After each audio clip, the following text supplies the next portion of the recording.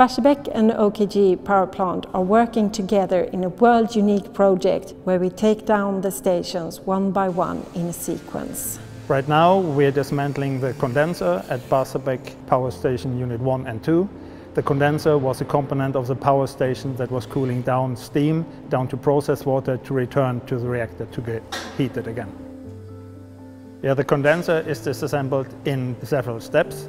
In each condenser there have been 35,000 9-meter long titanium tubes that have been dragged out manually one by one. After removal of all interior parts from the condenser, we performed a high-pressure water blasting of the inner walls of the condenser. This has been done in order to take away an oxide layer of the sheet metal containing a certain level of radiation.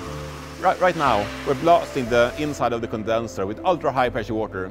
The water is then collected and filtered through 3 different steps. 2 of the first, which you can see here. The remains is then clean water and oxides.